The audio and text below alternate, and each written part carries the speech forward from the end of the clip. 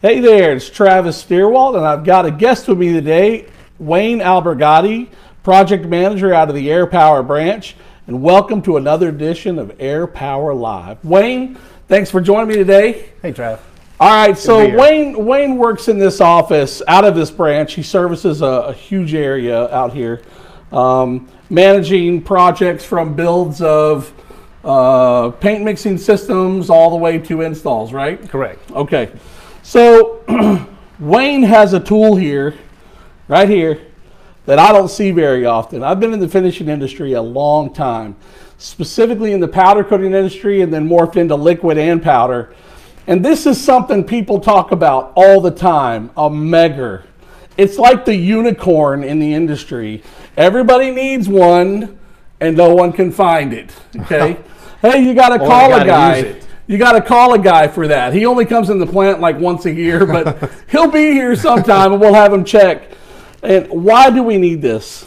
Wayne, we've done videos on ground, on transfer efficiency, on liquid electrostatics, on powder coating, and every one of those processes, ground is critically important.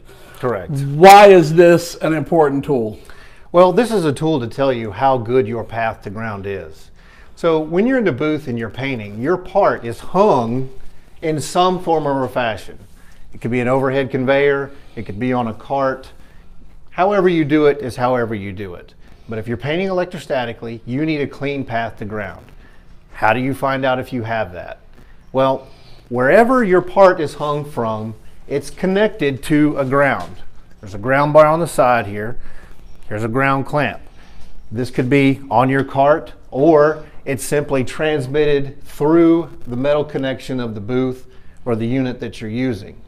So once your part is hung using this tool, and there's different iterations of this. In this example, what we're going to be doing is sending out about 50,000 volts. It's DC, it comes out the red.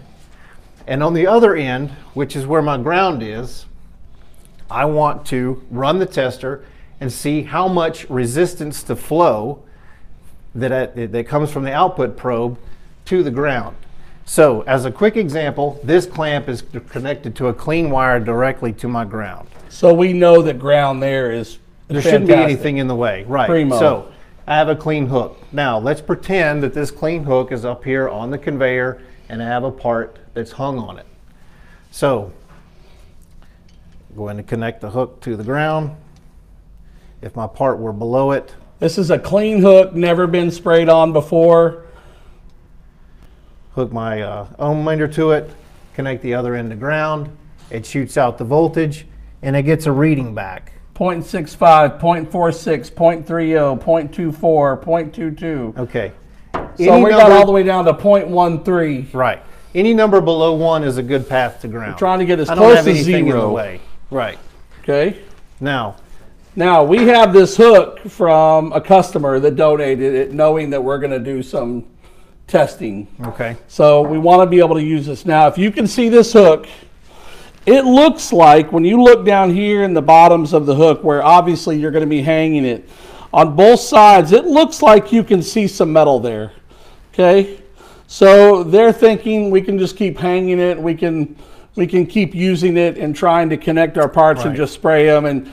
And they are actually, I believe they are powder coating. Okay. So they strongly rely on ground. you really need ground.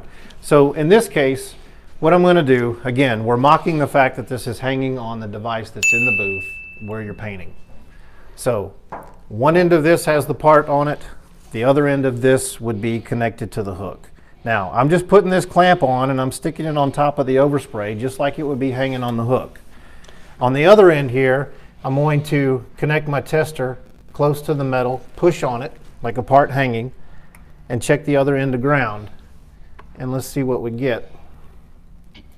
9.9. Okay. So in other words, what's happening is the voltage that I'm sending out of this end of the probe, I'm not seeing any of it on the other end of this, which means I don't have a clean path to ground at all. Now, I could probably reach around, dig, scratch. I might be able to find a little bit of place that would get through there. But in the end, the feedback that I get from the MEGGER or the MEGGER is this: if it's greater than 1, I don't have a good path to ground. But you're literally using a needle point on the top of these, and you can't find a good ground there. Correct. So if you're just setting a big part with a large, connection, like a hole in steel or something, and you're racking it over the top of that, the chances that it's going to have a really good connection are really slim. Yeah, yeah. Now, it's all dependent on what you're painting. You've got guys who do big, heavy parts that hang on the hooks. They'll crush through the paint, connect the ground, everything's fine. If you have light, thin stuff like this, it's much harder. Not going to be able to get good ground. Now, it's also important to note that this whole rod doesn't have to be clean like this. It's only got to be clean on this end and on this end. Right. Whatever happens here in the middle doesn't matter. The current will travel right through there underneath the paint all day long. So even taking a grinder in here to these areas and trying to clean them off so that there is solid contact from part to metal. Yep. Hook. But then you've got to think, okay, I got to make sure that that's cleaned, and I've got to make sure its connection to ground all the way through and all the way back to potentially the ground rod. We had a good class yesterday. We talked about ground rods and the trolleys and the hooks and everything, and how that path has got to be clean all the way back. This is the tool that doesn't lie. Right. It takes all those, well, I'm sure it's okay, to this is absolutely not cool. You don't have ground. We run into this all the time where customers are hot flocking. And you ask them, why are you spraying your parts with the powder, or with the parts warm or hot? Why are you spraying your powder coating that way? Well, because it sticks better. Well, the reason it sticks better most of the time is because there is no ground, or the ground is really bad. Right. So, all right, that explains it. Wayne, I appreciate your help today. And again, the elusive unicorn Megger. Thank you for joining us for this edition of Air Power Live. Feel free to call us, 800-334-1001. You can visit our website at airpower-usa.com, or social media, all the channels. We look forward to talking to you. Come visit us, and we'll talk about ground, we'll talk about hooks, we'll talk about electrostatic finishing, anything you need. Thanks, and have a great day.